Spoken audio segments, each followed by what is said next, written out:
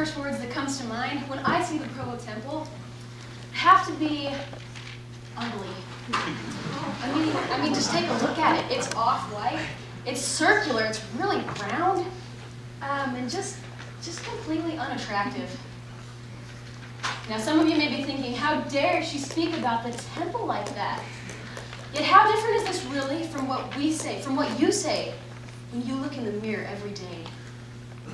Know ye not that your body is the temple of God? Don't you know?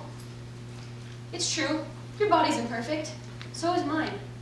Yet we as a society have embraced the demeaning practice of finding fault with our bodies. And the consequences for this kind of thinking are very serious. One of the most prevalent effects is the growing number of eating disorders. Eating disorders are the most deadly of all mental health illnesses, and currently there are 10 million Americans suffering from eating disorders. For some, this will prove fatal. Now, 10 million is too big of a number for me to wrap my mind around. So think of it like this. The Marriott Center, when it's completely full, holds a little less than 23,000 people. Imagine 400 Marriott Centers filled to their maximum capacity, and that's how many Americans are suffering with eating disorders. While this number is enormous, even it doesn't paint the whole picture. Many don't meet the specific criteria for an eating disorder, but it's estimated that 1/3 of college-age women are suffering from or are practicing disordered eating habits, such as using laxatives, diuretics, diet pills, binging, or just not eating at all, just to try and lose weight. Unfortunately, BYU is no different from any other campus. Our numbers are the same. What does that mean? Well, look around you. That's roughly 30 women in this room. Is it you? Is it the person next to you? Regardless, we're each impacted. For me, this hit home just a few years ago. One of my greatest role models has always been my big sister. She's athletic, musical, spiritual, kind, and just an all-around beautiful person. But I started noticing some changes in her.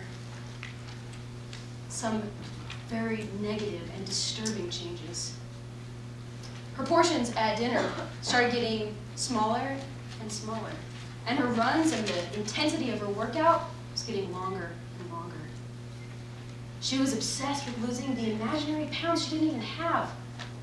She would immediately dismiss any compliment to her image. And before I knew it, my big sister was much smaller than me.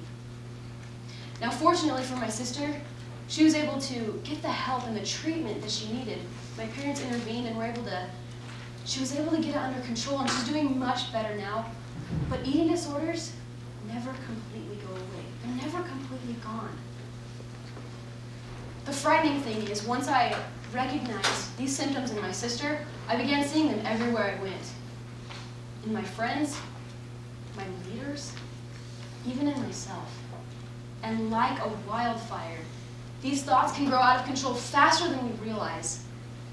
Whether you're a football player, a dancer, a model, or just an average BYU student, we're each vulnerable. You can't even buy your groceries without being bombarded by a photoshopped image of the perfect body that you can never quite see when you look in the mirror. So what can we do about it? Is there anything we can do? Well, President Hinckley suggests, he counsels us to turn from the negativism that so permeates our society and look for the remarkable good. That we speak more of one another's virtues than we speak of one another's faults. Perhaps the words that carry the most weight are those we say while looking in the mirror. Whether you're shaving your face or brushing your hair, each of us looks in the mirror every day. What do you see? What do you say? Do you focus on your faults, or do you praise your virtues? Do you see the temple? It's time. It's time for us to abandon the belittling, self-destructive words that drive us towards eating disorders. Replace them with words of acceptance and encouragement and respect. What do I really think of the Provo Temple? I think it's beautiful, inside and out. So next time you look in the mirror, remember, you are a masterpiece created by the Master.